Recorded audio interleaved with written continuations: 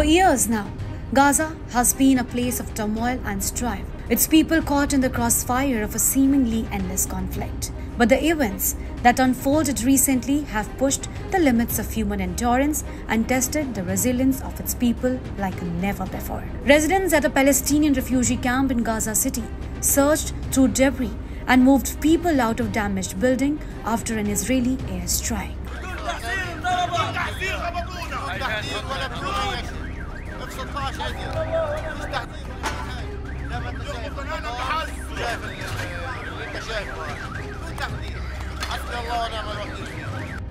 Explosions have been seen across Gaza as Israel launched retaliatory strikes against Hamas after the militant group launched a surprise attack the day before. And the saddest part is that residents are claiming that Israel fired all these rockets without any warning.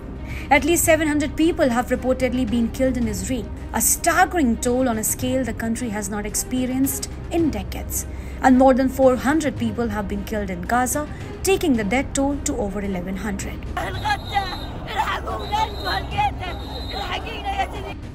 Fighters from Palestinian militant group Hamas attacked Israeli towns on October 7 with 5,000 rockets. This attack is the deadliest incursion into Israeli territory since Egypt and Syria's attacks in the Yom Kippur War 50 years ago.